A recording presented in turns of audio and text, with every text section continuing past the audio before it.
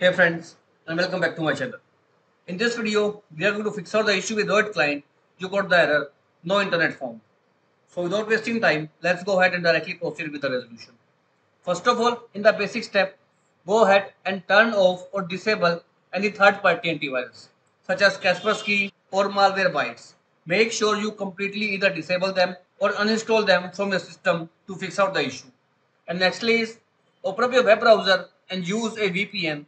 And I suggest you to go with Proton VPN, which is safe and is free to use. Go ahead, launch the Riot client using Proton VPN, and then try to check if the issue of no internet found has been fixed out or not. If this failed to work out, in next step, do a hard reset of your router. To do so, turn off your Wi-Fi from your system as well as unplug it from the electricity. Now unplug all the cables attached to your router and wait for at least 30 to 40 seconds.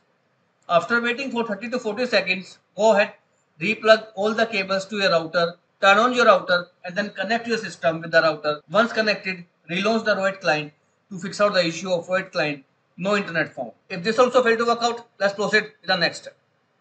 Right click on start menu, choose option run, type here ncpa.cpl and then hit the enter key.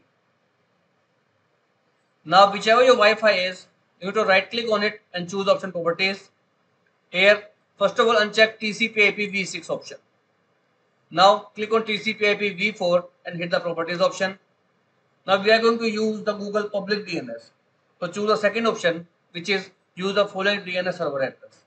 Type in 8.8.8.8 and in alternate DNS type in 8.8.4.4. Once you've done so, hit the OK button. Now close it. Now click on start menu, type CMD, run CMD as an administrator. Now you need to type here few commands one by one. netsh int IP reset and hit the enter key. Nextly is netsh winsock reset. Thirdly is ipconfig /renew.